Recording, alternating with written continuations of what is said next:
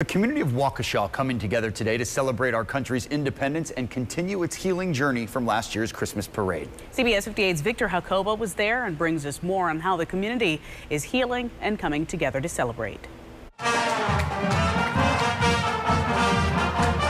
Red, white, and blue, marching bands and joyful children, all classic signs of summer Americana during a hometown tradition. But from Waukesha Strong posters to added security, the signs are still visible of a community continuing to heal from tragedy.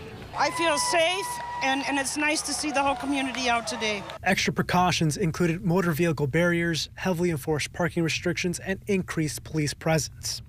For Margie Cavalieri, seeing her friends and neighbors enjoying the parade is an important step forward. This is wonderful 4th of July, celebrate Independence Day. It just warms my heart.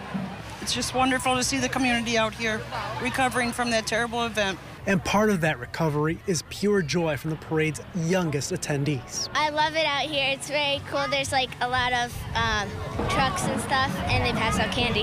Along with candy, stars of hope were passed out to attendees with positive messages to go along with the theme of Waukesha Strong.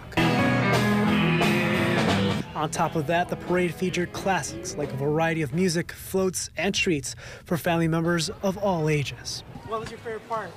The part where there was a trolley and a school bus. I liked those big horns. They were super loud. It was great to be out here, good with the family, seeing all the great activities and everything. Everyone enjoyed themselves. In Waukesha, Victor Jacobo, CBS 58 News.